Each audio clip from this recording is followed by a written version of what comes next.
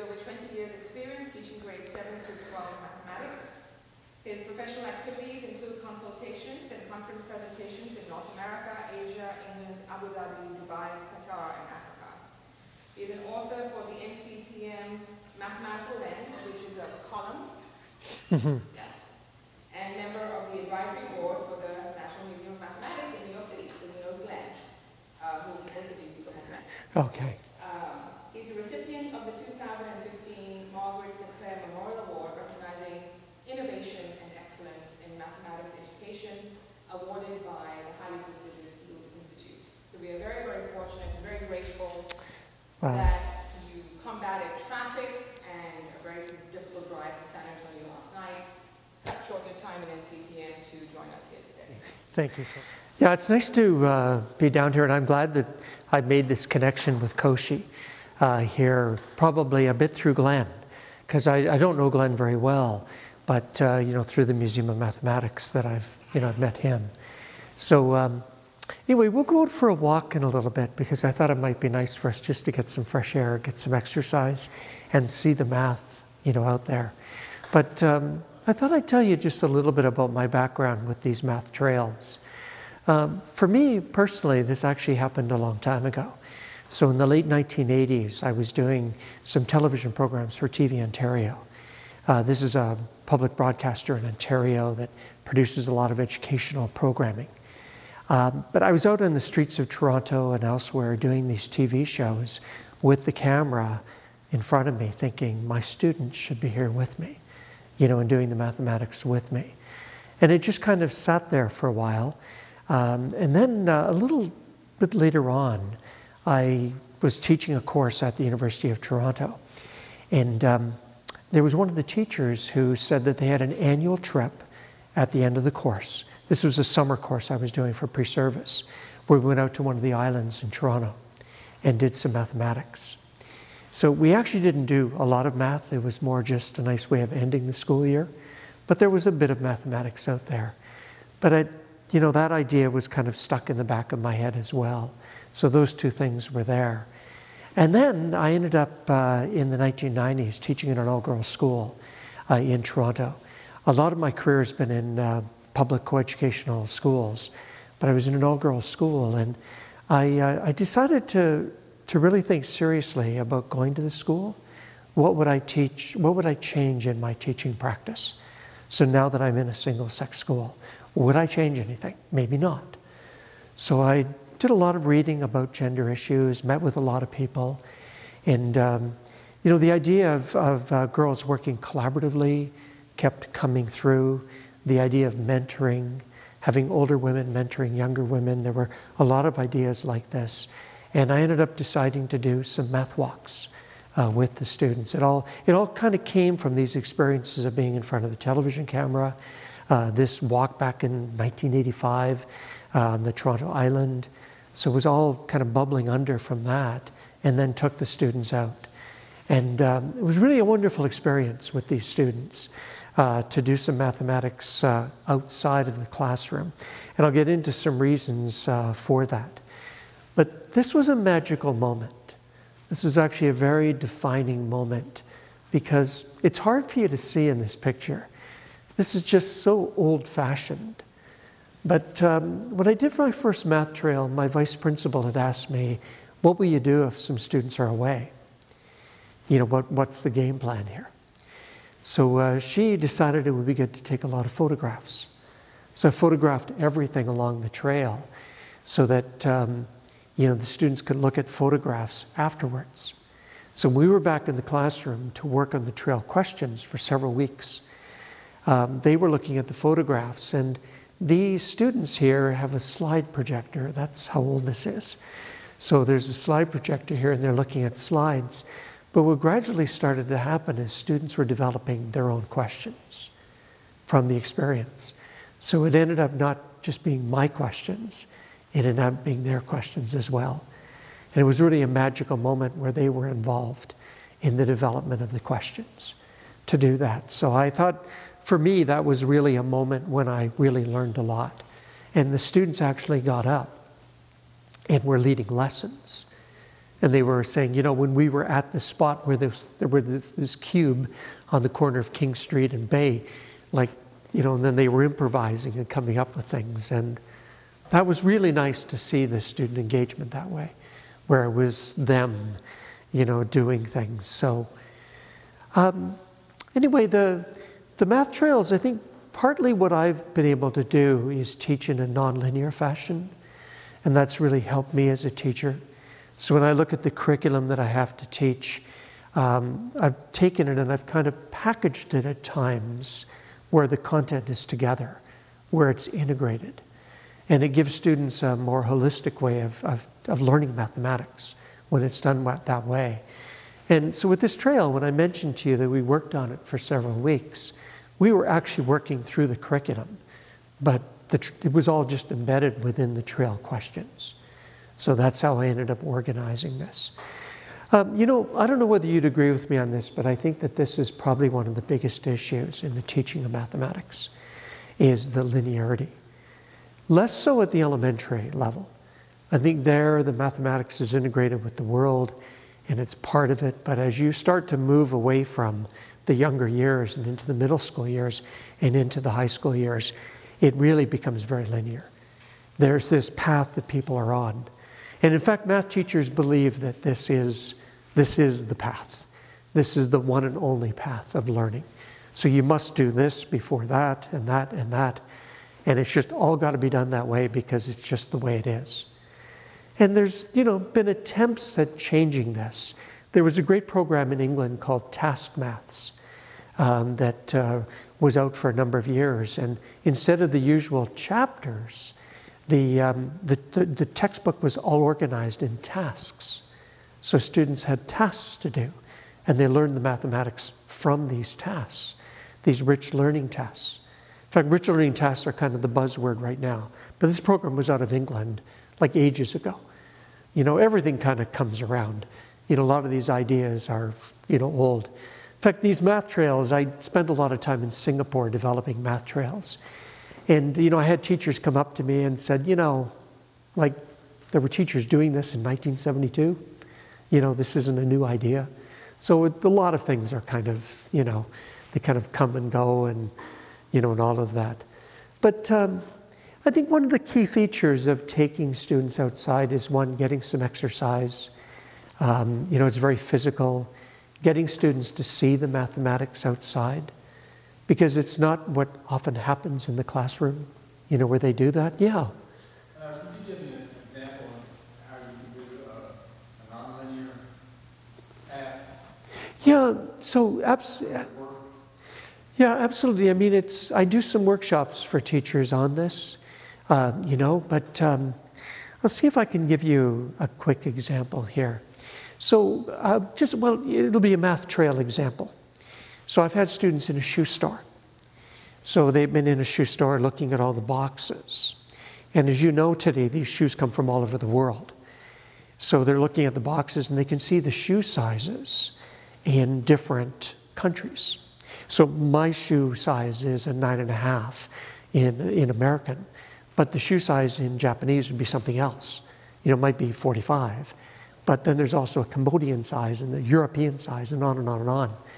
So I've had students collect the data and look at all the different shoe sizes and then make some graphs.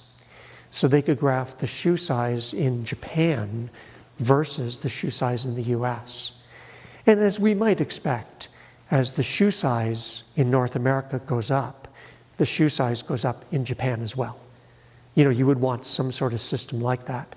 So, you know, what's the relationship between those? Can you make an equation for this? So, you know, so that you could convert from one system to the other, you know, looking at that.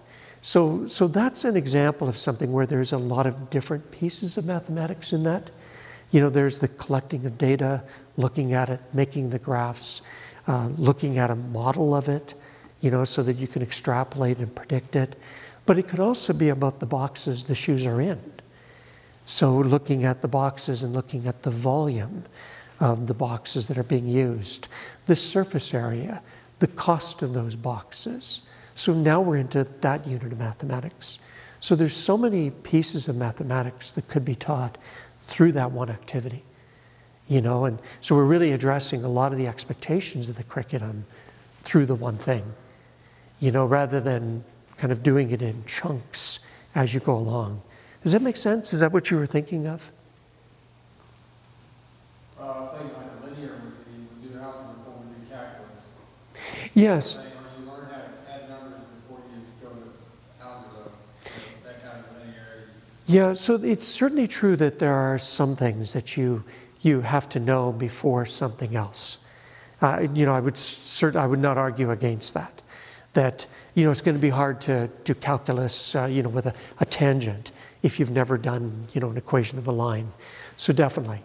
But there's a lot of pieces of the curriculum that we could do. In fact, with my grade 7 and 8s over the years, I actually did a lot of calculus with them. We did a lot of these great optimization, max-min problems with them, but we did it at their level, you know, without all of the calculus. So you can still do a lot of those concepts, related rates, things like that, at that level, you know, without all the formulas and the calculus and things like that. So that's what I meant about the nonlinearity. The typical classroom scenario is where you're following the textbook and you'd be doing this chapter and then that chapter and that chapter. And oftentimes the mathematics isn't blended together very well. In fact, I actually had an experience in school. I wasn't trying to be a smart aleck, but I had a teacher in high school yell at us, you know, at the end of the year. So why don't you remember anything that we've done this year? Like you've forgotten everything that we've done. The teacher was angry, you know, over this. And I put up my hand and I said, well, you know, maybe we would remember it if we'd used it during the year.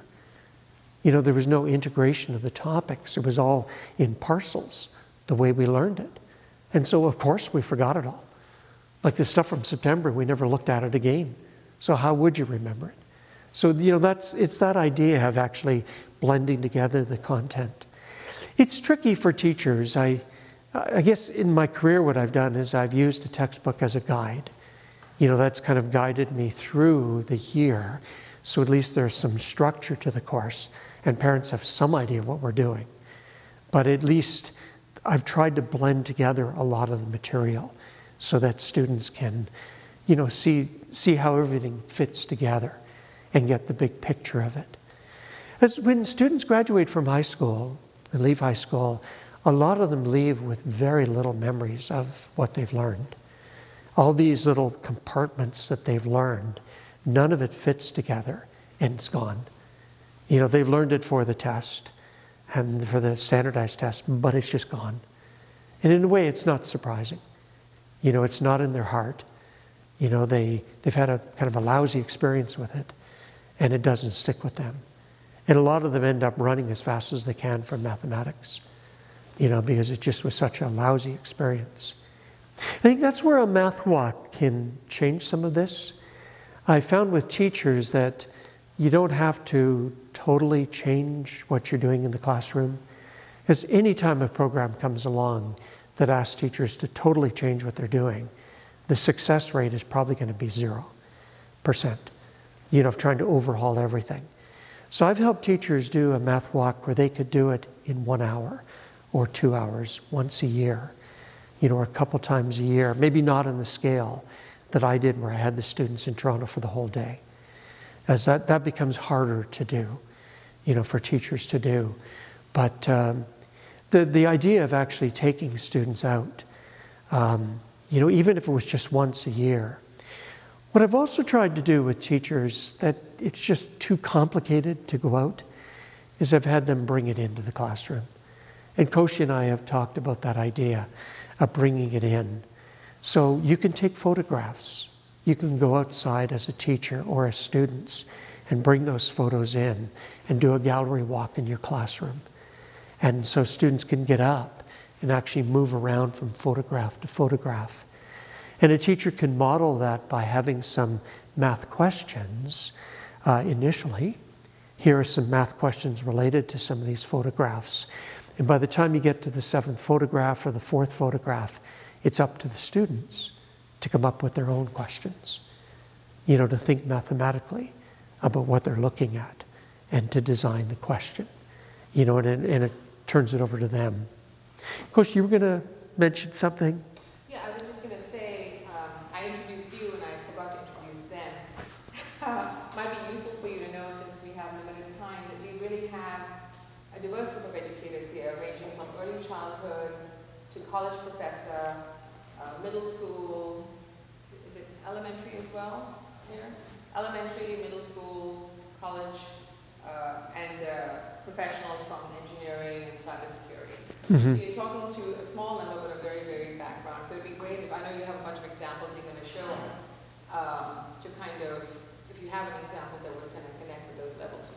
Yeah, absolutely. Sure. So, so I guess briefly, I mean, we'll see this outside, but you can do these things anywhere.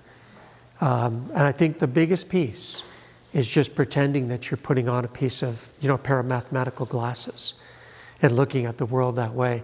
I love these pictures. They were taken in New Orleans, and then it's like these big glasses. And when I see these, I'm actually thinking of putting on a pair of mathematical glasses that I wear around. Actually, I have mine on all the time. And so when you go out, this is a list of things that you might want to be mindful of, and it depends on what you're teaching. So the grade level you're teaching, but looking for numbers, looking for patterns on the ground, looking for shapes and solids, curves, again, depending on what you're teaching, reflection, shadows, ratios, rates. These are all things you could be mindful of looking for. Yeah. Is it possible that you get a copy of your PowerPoints? Oh, absolutely. I'm going to send this to, yeah, absolutely. Oh, yeah. So, yeah, and I'll put in a couple other things into the folder as well. So definitely. So as you're searching for these things and seeing these things, you can start to think about what the questions would be. What would you ask your students to do? And I think the key points here are really slowing down. We walk by things and we don't even notice.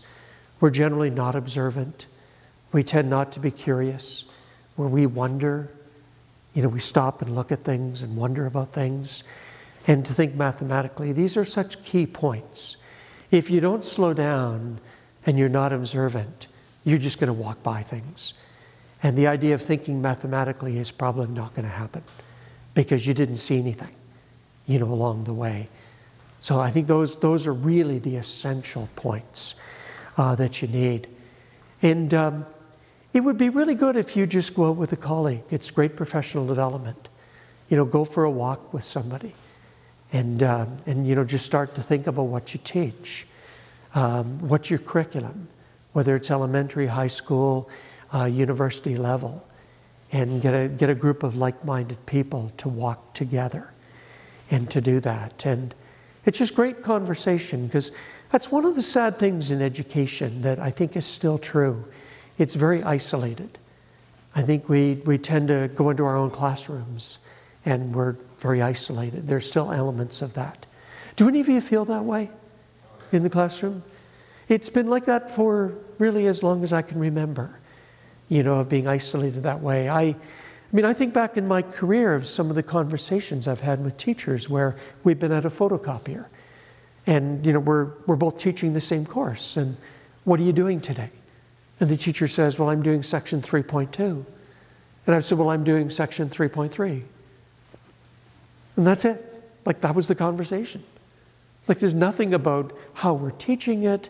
Well, how are you students doing? What are the things you're having trouble with? Just those rich conversations. It's getting a bit better. We're trying to move into lesson study and a lot of these things, but wow, change is slow in education.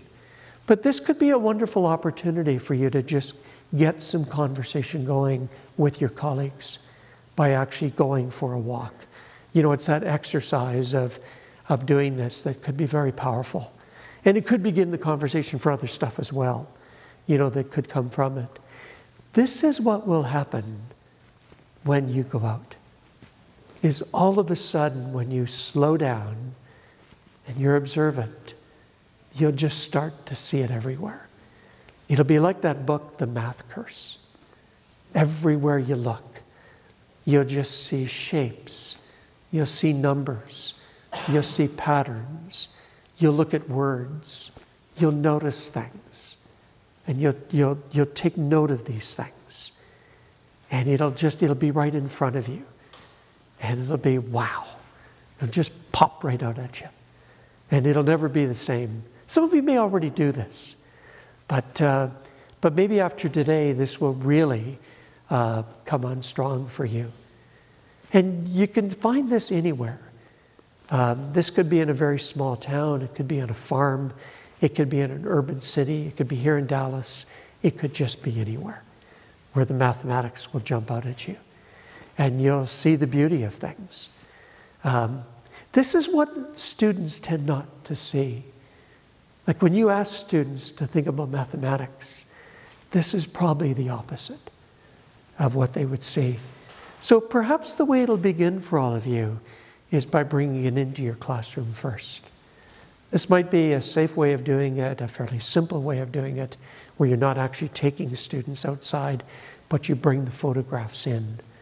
And you have some mathematical questions here.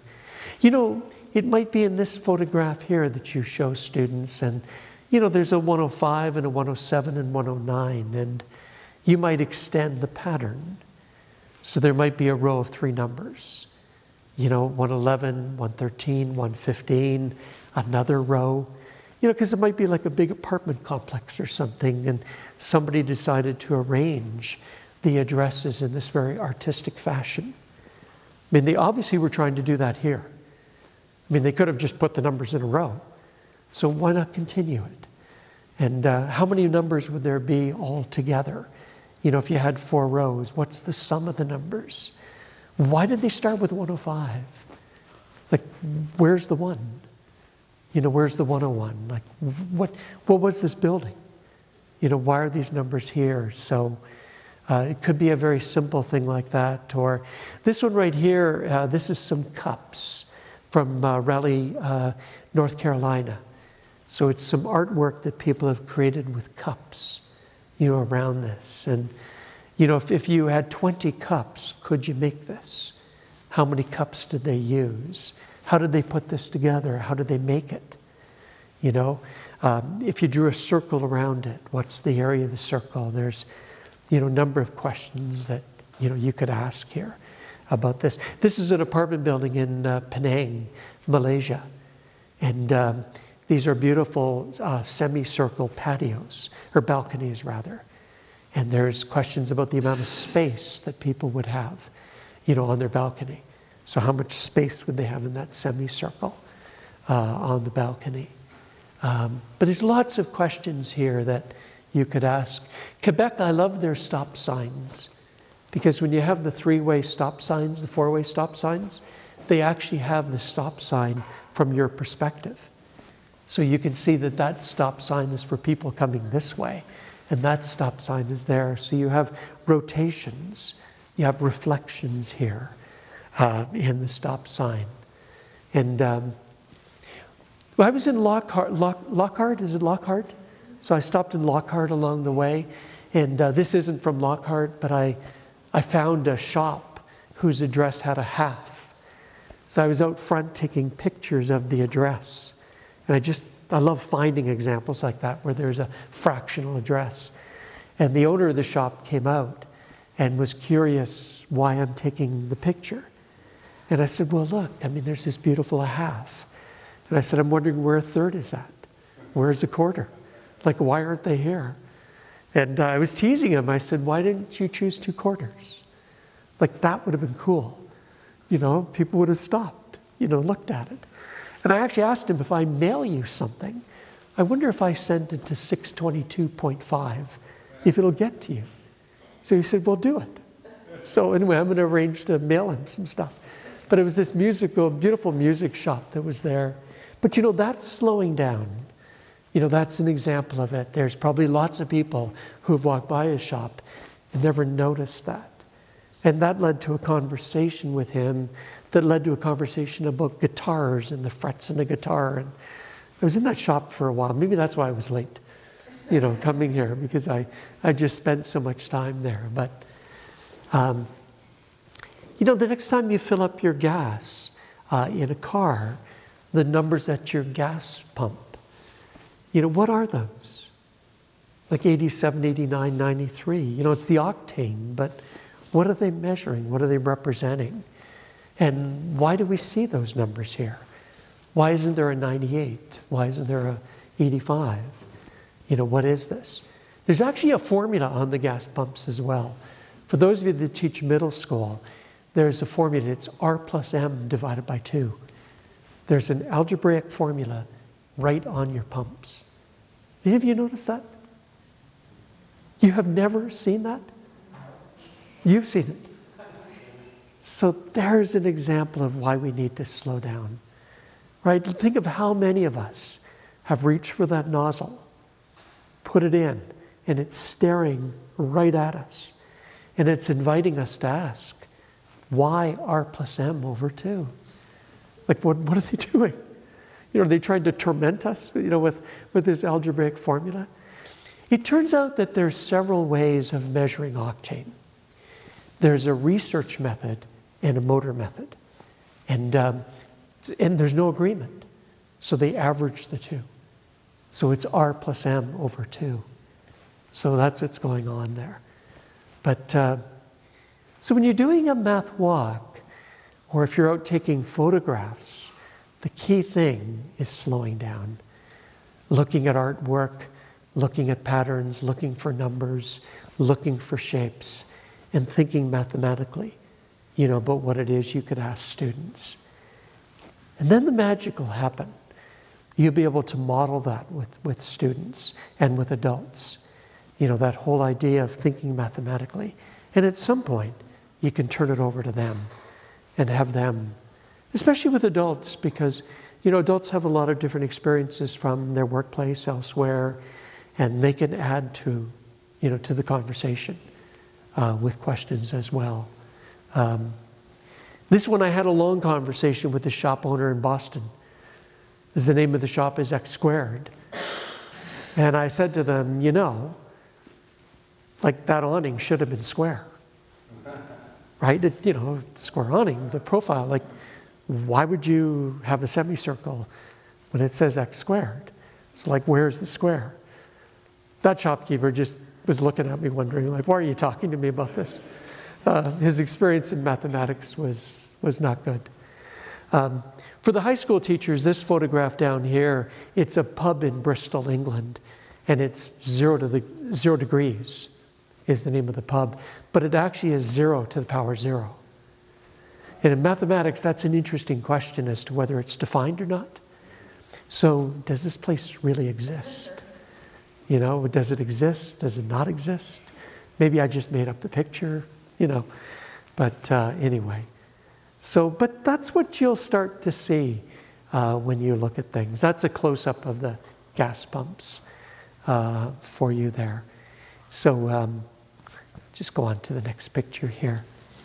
So if we were doing a math trail and we were going by in this building in Montreal, what might your question be? So what might you think of if we went past this? So what is it we might ask students? Or what might they ask the students as well? Any questions at all that come? Oh, very nice, right? Ah, lines of symmetry. My goodness. We have a lot of stuff already, don't we? Right? Number of triangles, lines of symmetry, the color progression. You know, if there is one, it may well be that, you know, we could search at this for a while and not find one. And if there's not one, then make one. Right? What would you do? You know, what color progression would you use? You know, if you were designing this. Anything else? Types of triangles. Wow, that's gorgeous. You just take out the rectangle for the window, you measure the area. Oh. I don't know. Measure like the, yeah. Yeah. Oh my goodness, so now you're about area. Wow. So depending on the grade level, if we had students here, we could be doing a lot of the mathematics content from the curriculum just here. That's what I meant earlier. You know, that we could be doing some questions dealing with area with symmetry, types of triangles, patterning. All of these are pieces of the curriculum from different places, but we've all got them all blended together within this one stop along the path. Yeah. So if you use a photograph versus, or even if you went out, you obviously wouldn't be able to measure the facade of the building. So, like I guess I'm getting concrete now, I'm trying to see what questions you could have based on, for example, that photograph, other than counting. And could you do any measurement, or have you done measurement based on photographs? Wow, that's a beautiful question. So there's a couple things you could do. Right, you could have yourself in the picture. Right, you get somebody else to take a picture. Because I know I'm 5'8". So I could be in the picture, and then now we've got some proportions, right, that we could use. So that's one thing that we could use. I often carry a meter stick with me. So I walk around with a meter stick. I get kind of looks, like especially in an urban area, kind of walking around with a stick. And, hopefully no one's thinking that I'm doing something bad with the stick, But you could have a meter stick in the picture as well. That's a bit tricky because the meter stick has to be in the same plane, right? If I was standing in front of this building, way in front, then there's some distortion in that. So I need to be right up against the building there. Reality also is that there's some distortion when you're holding your camera, and being able to, because if you're looking up, there's some keystoning. But, if it ends up the numbers are a little bit out, like who cares? I'm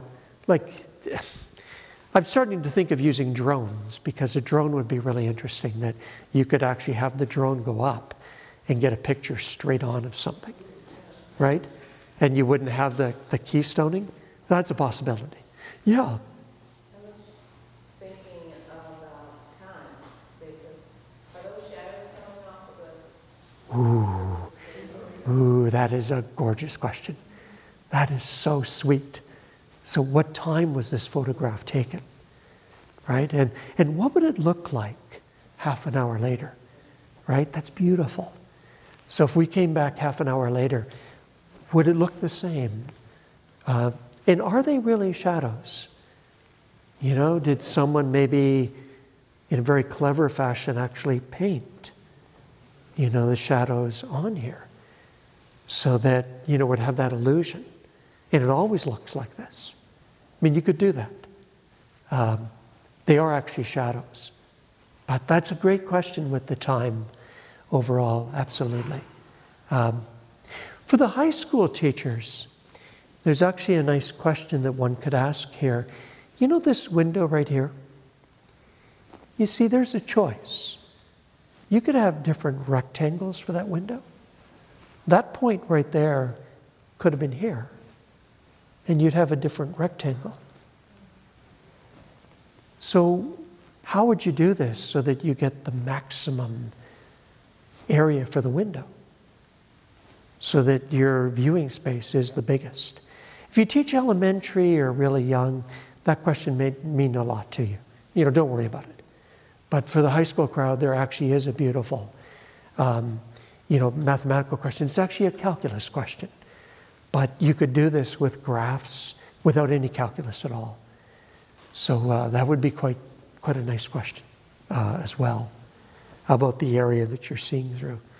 You could also say that, this glass up here admits 50% of the light compared to these two windows, maybe for some reason. So the amount of, sun that's coming through, there could be questions like that as well. Did you take this picture? I did, yes. Yeah. Did you pick the time of day exactly in order to get that shadow to line up, or were you just lucky? I was lucky. Yeah, I'd like to tell you that I was lucky. I did it deliberately, but it was actually just by chance. I love to walk, and I think this whole thing has really helped me become a real walker, where I walk everywhere. And so this I just stumbled across.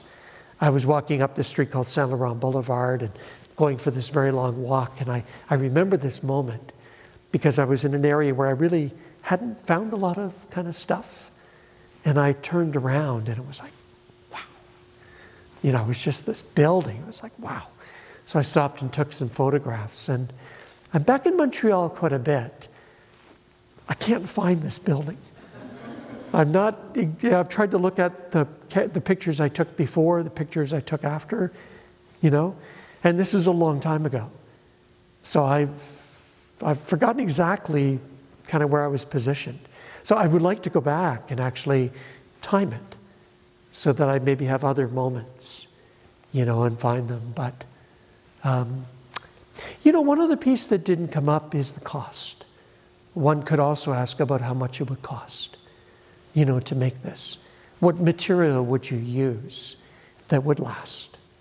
The cost of the material, the cost of painting. Like, are these things made out of metal? Is it wood? Like, what is it, you know, that they've used? And that associated cost for it. I mean, that ultimately would be partly about area, you know, as well. There's all these, I don't think you can see here at the bottom, but there's all these colors as well in that building. And I think this was a reflection coming down from here, but I'm not sure. Actually, I just noticed something in that picture. Huh. I don't think I'd ever actually looked at that. The parking, you know, on the side there, Prig, P-R-I-G. Maybe that's a clue to where I actually took this picture. So there's something on the side there that I need to go back. Actually, I do a lot of questions like that with students where I take a picture and ask them not when it was taken, but where it was taken. So can you figure it out, you know, from something in the picture of where it was actually taken? So when and where. Any questions on that one? Anything else about that? That could go a lot of grade levels, couldn't it? You know, this one. And that's something I try to do when I'm designing questions, is because I've had experience teaching middle school and high school. So, you know, I try to be thinking about the different grade levels. And I've worked with elementary teachers a lot as well, and thinking about questions for that as well, so that one stop could be used at different levels.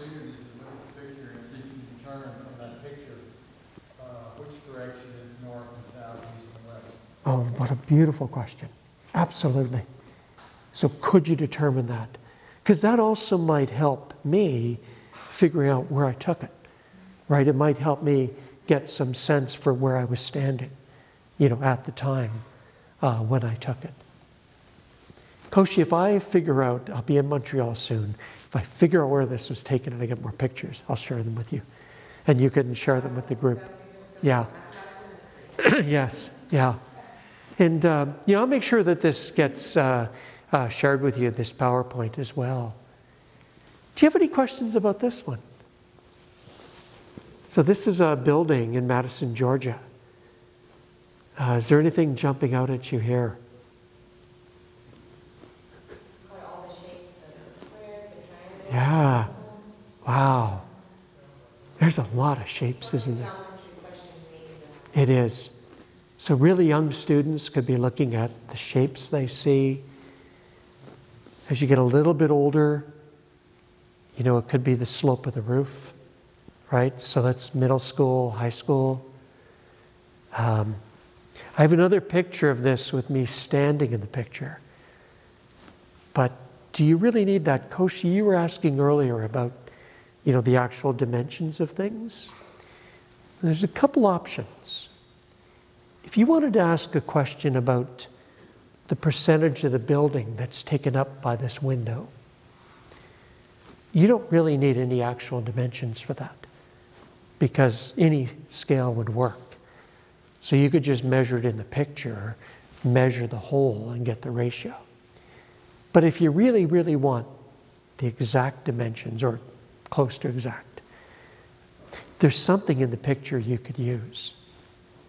What would it be? The fence. The fence? Oh, very nice. Maybe there's an average height to a fence, right? So, oh, the door. So the fence is a bit tricky because it's off to the side, and, you know, is a fence a fence a fence? You know, is there kind of a standard?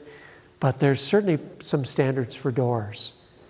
So, you know, you can go to the Home Depot website, you can look up doors and get the height of the door, and then you're good to go. So in this case, we could, you know, do that. I like giving students questions about this one and asking them for specific things. What is the surface area of the front of the building? And I often get students coming back to me saying, like, I don't know what to do here because I don't have any dimensions. And it, you know, puts them in a position where they have to do some problem solving. And I say, well, you know, what would you like to know in the picture? Is there anything I could tell you? And sometimes students will say, well, like, you know, if I had the height of the door, then I could answer your questions. And I like to then say, well, do you really need me, you know, to get the height of a door? Like, yeah, I'm trying to stay out of the problem solving and let students, you know, find their own way to doing it, rather than, you know, you all know there's been a trend in education these days of less telling and getting students to be more independent learners and able to, you know, come up with things on their own. That's easier said than done. I mean, it's tough getting students there, you know, to do that. But any other questions that you can think of here with this? Well, this was also about slowing down. So when I was driving through Madison, Georgia, yeah, I was watching the traffic, of course, but, you know, my eyes were also open, just seeing, you know, the area. And I just happened to drive by this, and I had to stop, you know, like it just was within me. And I think for all of us that, as teachers, that we should want to know more, you know, and to look at these things. This is in downtown Montreal, and it's actually a giant cube. So, but the cube is split apart. Do you have any questions? Is there anything that is jumping? Yes. Yeah, absolutely. So at the high school level, you know, there's some sort of curve that's been used. They didn't just take the cube and just slice it, you know, in two. Actually, at a younger level, you could take a cube and just slice it in two and examine it. You know, it's not what they did here, but, you know, you could be inspired to do that from the picture. Say, this is too complicated for grade 3, so let's just take a cube and look at it and slice it and look at the pieces, you know, and see what we see. I'll tell you, some days when you go by this cube, it's actually closed. There's some wheels underneath here, and it's mechanical. So it closes and it opens.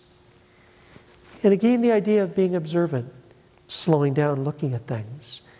I've gone by this some days where it's been closed, other days where it's been open. And I've thought, why? So why is it so? I've gone into the building, it's the big court, downtown Montreal. I think it's the Palais de Justice. And I've asked security guards in there, like, why was it closed yesterday? It's open today. And the usual response I've got is, what cube are you talking about? And like, you know, I've taken them outside, like this. Oh, when did they put that there? You know, like we're often like that, where we're not aware. I mean, when I travel and I ask somebody for directions, this happened to me all the time in San Antonio. I was asking them where the Emily Morgan Hotel was because I was staying there and I was kind of meandering around, and it was people are getting out their phones and they're looking stuff up and they had no idea, and I was like a block away, you know, from the hotel.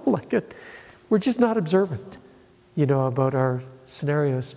The reason this is open and closed is because if the big court case of the day is guilty, the cube is closed. You will never think about a cube the same when you see this. And if it's not guilty, the cube is open. It's freedom, confinement. What a powerful way of using a geometrical object to convey a message. The problem is a lot of people just walk past it, you know, and they haven't got the message. So we need to stop more, you know, and see things. But that's really amazing. So I'm always looking around, and I think that as math teachers and educators, whatever we do, if we can get students to start to look around, they'll see things. This is me in a bit of a silly mood. I'm a punster, I love puns, and I love being silly. But this was in Durham, North Carolina, and I was out for a walk, and I saw a sign that said 2 speed bumps, and the speed limit was 20 miles an hour. And I went one street over, and there were 3 speed bumps, and the speed limit was 15. So if you have 4 speed bumps, so what would the speed be? 10 miles an hour. Skip counting. It's just basic mathematics here. So if you had 10 speed bumps, the speed limit would actually be negative, which would mean you would turn around and go the other way. So, yeah. So, yes, absolutely. Oh, absolutely. I mean, that's a really nice question about the shape of these things. What do they use? So they tend not to do too much damage to a car. If a car's going over it at 60 miles an hour, it doesn't matter what the shape is. But isn't that interesting? Wow. So there's not a lot of uniformity. Interesting. That's an interesting question as to why. Yeah. Interesting. And that uniformity might actually be a good thing, because you know what you're going to get, when you're going over. The language, I don't know if it's because it's in North Carolina, but we do call them speed bumps, not speed humps. I know, isn't that something? Yes. Yeah, the language. Yeah. And I've also noticed that around the world, the different language that's used as well. Yeah. So, anyway, that's the kind of the middle school math question where students would do a T-table and, they'd fill these in. It could be just skip counting at an elementary level. And, if you had 7 speed bumps, what is this? What's the speed? And at that point, as I say, it's negative, overall. So these are just a few additional pictures for you. And I'm just wondering if anything jumps out at you. These were taken in San Antonio. What do you see here? So you see, what are you looking at here? Yeah. Beautiful shapes, aren't they?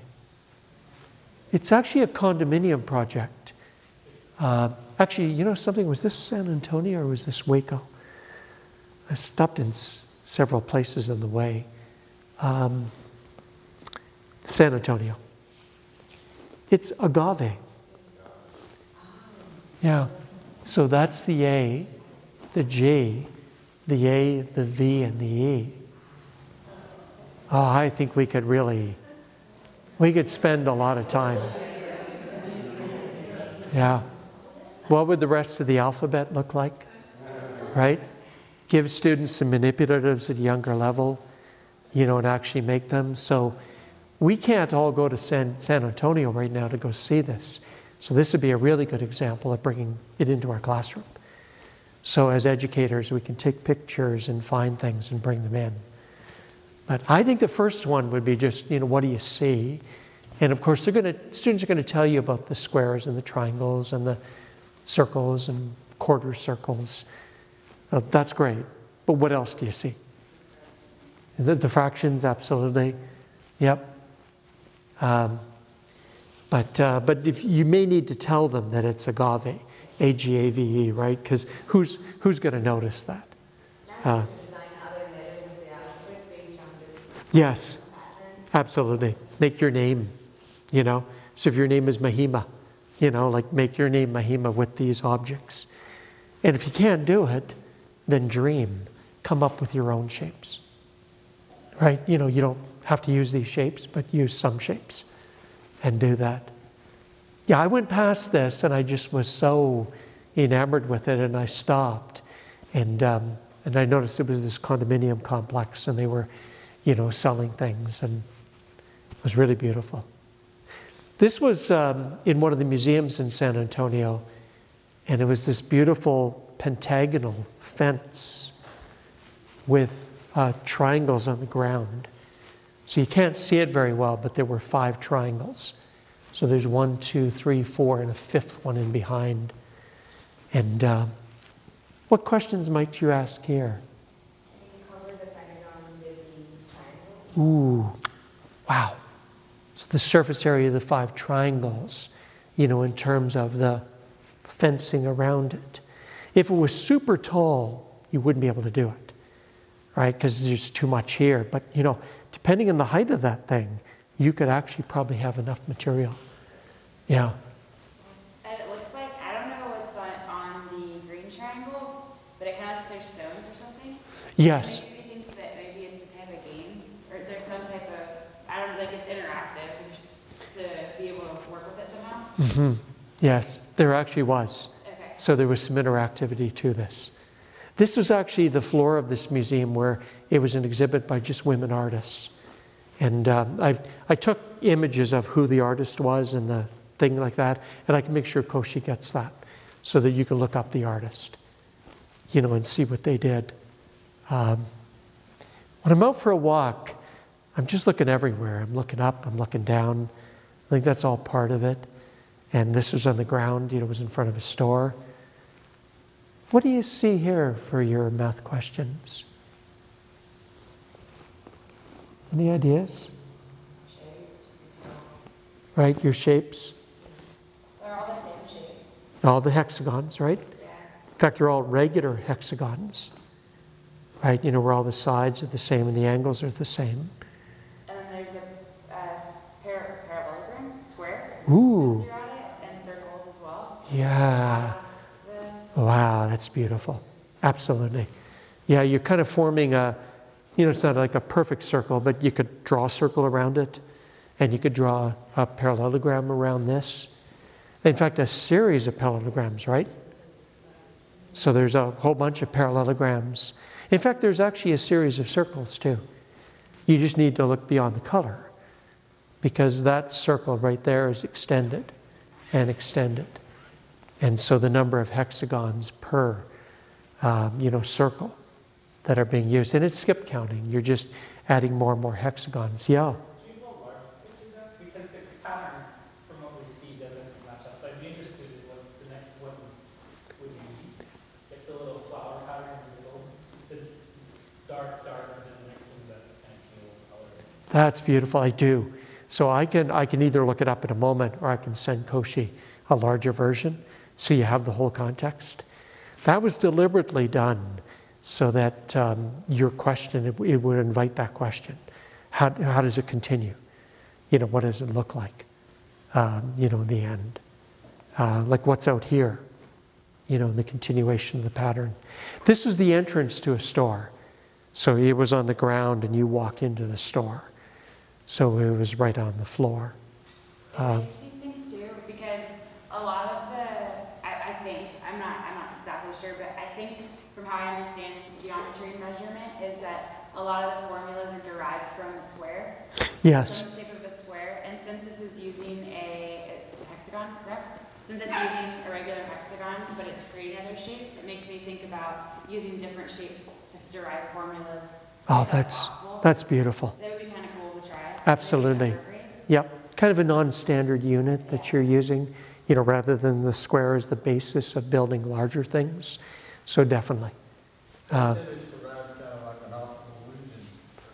You have like a 2D straight down and a tile pattern, and then you have these, your brain can think about this being a 3D, and that's not a parallelogram, it's a square, you're looking at it at an angle. Wow. Wow, that's great. There's a lot to think about, isn't there? Just with these images. I think you know, having an eye, being able to see certain things is really critical here. But I think we can all have that. It's just a matter of stopping to see it. You know, it's the walking by of it, and we'll miss it. Like just walking past the store and not taking note. We're going to miss that opportunity. to have the mathematics that's there. I think of students doing all of the standardized tests. The US tends to have much more of this than Canada does. We have it a little bit, but there's nothing really high stakes. But I think of students in the US writing these tests, and I think a lot of these students don't have mathematics in their heart. They don't care about the subject. And so, we're pushing them to do these tests, and you got to get these things done. And I understand the tests. You want to have some standard, of doing it, but it's not in their heart. And I think really part of the secret to improving test scores is just helping students to see the beauty of the subject, to see that they're surrounded by it and to change their attitude towards the subject. If you have a better feeling about the subject and, some feeling that it is around us and that it's artistic, and developing some confidence from things like this, and being empowered to think of questions on your own. I think all of these qualities in the end will help. The hard part, as in teaching, is it's tricky because teachers feel under the gun to, make sure their students do well in these tests. And so I think being able to do this, to just completely change the teaching practice and start to do this, it's not going to happen. I think the best we can hope for is just integrating these kind of things into the classroom. The teachers would have been doing something to teach the topic. So do some of this sometimes, to teach that topic and bring it in that way. I think we have a better chance of things happening that way, without kind of totally dismantling what we do. And maybe occasionally going outside, to do something out there and getting some exercise. Yeah.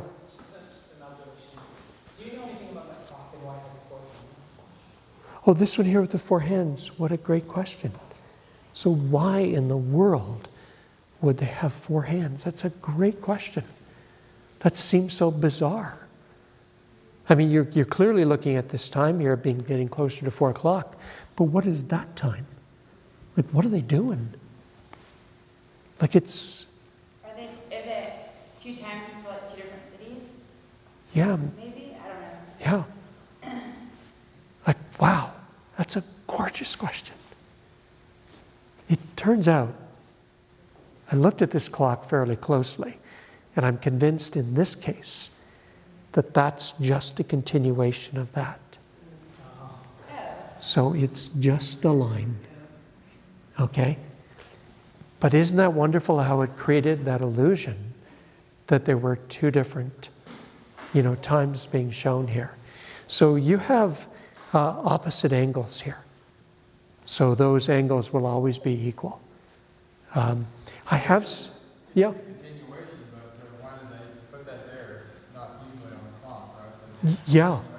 Yeah. Man, must have some reason for that other than just.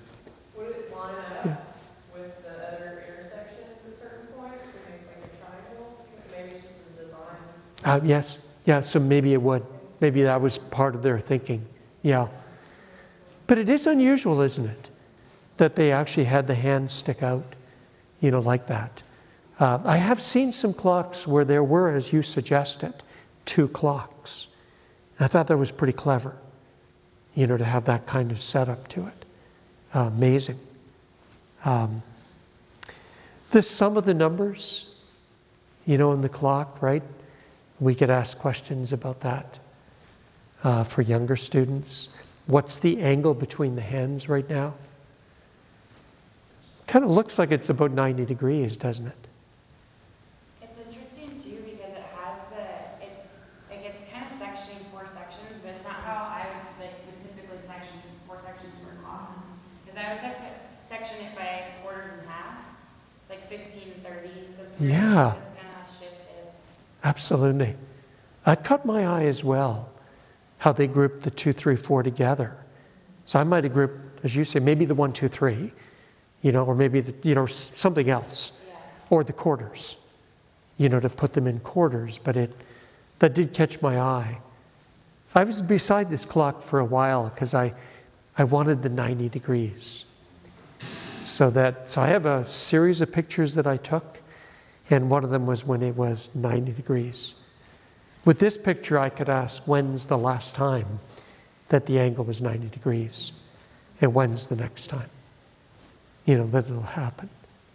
So, but I thought the clock was very beautiful. Just the design of it. But I love these questions about the hands and the sectioning of them. The sum of the numbers in each section. 2 plus 3 plus 4, 5 plus 6 plus 7, 8 plus 9 plus 10, and so on. What pattern do you see in the sum? This adds up to 9, and this adds up to 18. Double. Interesting. So 2 plus 3 plus 4 is 9. 5 plus 6 plus 7 is 18. Double. Gee, I wonder if this will be 3 times. Oh, come on. 3 times that. 11 plus 12 plus 1 didn't work. But maybe if that was a 13, right? There's just lots in the sectioning as well. So I'll make sure that you get this PowerPoint so that you have that.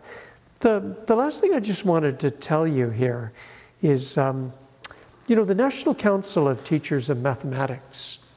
So are all of you aware of the NCTM? So some are, some aren't. So, I think I have online access here. So I'll just pull this up here. My home page right now is, maybe you've seen this website before. It's actually amazing website. I'll have to meet that person sometime. I'm kidding. This is the NCTM, the National Council of Teachers of Mathematics. And if you're doing some work with math educators, this would be a good organization to get to know. It is membership-based. They do have some free things available. They run a lot of conferences. The reason I was in San Diego was because they had their big annual conference. I say big annual conference, it's getting a little bit frightening these days. The way people get their professional development is changing. I think in the year 2000, they had, I could be wrong in this, 20,000 math teachers at the conference. This year, there was about 6,000. So it's really dropped. So people are getting their PD in different places, or they're not getting PD. Could be several things. But it's a good organization, a lot of material. They put out some high-quality journals. But I've been writing a column for them for a long time. And it's actually called The Mathematical Lens. And what I'll do is I'll give Koshi a few back issues of this column so that you can see them. This is going to be more middle school, high school, because the particular journal that I write for is called The Mathematics Teacher, and their target audience is kind of grade 8 to grade 12. They have a middle school journal, and they have another journal for elementary, about K to 4. But every one of the columns that I write, that I co-edit, I get people sending me material, so it's become a community. They all begin with some photographs. So this is from the High Museum in Atlanta, Georgia. So I took these photographs. There's this beautiful artwork when you walk in by Molly Hatch. So she has all these dinner plates that go from the ground all the way up to the top of the floor. And the title of the column is kind of catchy. How high is the high? So can you look at this picture and tell me how tall the High Museum is? So, they had to do some reading. There's information given about the size of the dinner plates. So they had to do a bit more reading, and how many dinner plates are there? The dinner plates are touching each other, so if you know how many there are, you can get the height of that floor. And then people had to go online. How many floors are there in this part of the building? And then go from there and do it. And the nice thing is that students have to make some assumptions and go with it.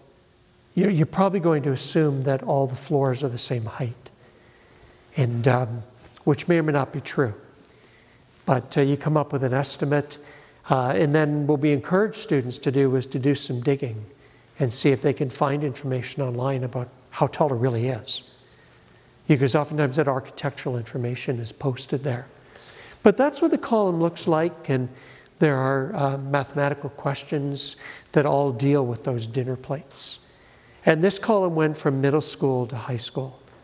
So there was a wide range of things, and then there were, some answers as well. So we tend to supply the answers because teachers are busy and they would prefer to have that. But if you have people within the system you work with, if they join the NCTM, you can look at all of these columns archived and everything else in the journal as well. There's great articles in every issue. But I think I'm now up to about 115 of these columns. So there's one each month. So there's been a lot of them. In fact, the 100th one, I have a co-editor from New York City, and we celebrated the 100th one by doing a 100-block walk. So we walked 100 blocks in Manhattan, and we took photographs and then developed a column around that. So we celebrated it by doing that walk. And it was 100 glorious blocks. From First Street and First Avenue. We walked all the way up First Avenue and went up to 101st Street. We actually stopped at 100th Street, and all of a sudden my co-editor said, that was 99 blocks. And I said, no, that was 100 blocks. She said, no, we didn't start at 0, we started at 100, or 1. So, we had to walk that extra block, and do it. So, yeah. But this has really motivated me to do a lot of walking. And I think that that's something just generally in our society that we need more of. People walking. As a tourist, when I'm places, I like to make sure that I get out and walk and see things on foot. You see much more, doing that. And speaking of walking, we should go out in a minute and actually see a few things outside for a couple of minutes. Are there any other questions that you just want to address here before we're out? Yeah? Any examples of your math trails that we could look up now that you've had the benefit of your thinking about them, so we can kind of see how it looks for a student?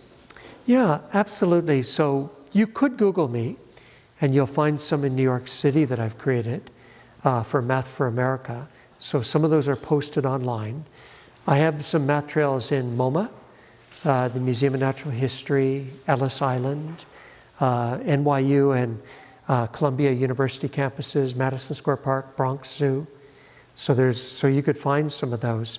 What I'll also do is I'll put in a trail I'll set up a little Dropbox folder for you, and I'll give you a copy of a trail so you can see what it looks like. And don't get too hung up in the math if it isn't the level you teach. What you can do is look at the content, not the content, but the structure, of the trail and how it's organized. The one maybe I'll put up for you is one that I did for some girls in Toronto. I've done this several times. This is the Canadian Association for Girls in Science. And this was a math trail that they did in downtown Toronto. And you'll be able to see, there's question 1, it tells you where to start. Question 2, it tells you where to go. Question 3, question 4, and it says, go to this building, turn left, go here, stop in this area, and here are more questions. And then it evolves. And in some of the trails, there's points where the students stop, and it's a blank page. And they have to come up with their own questions, as well.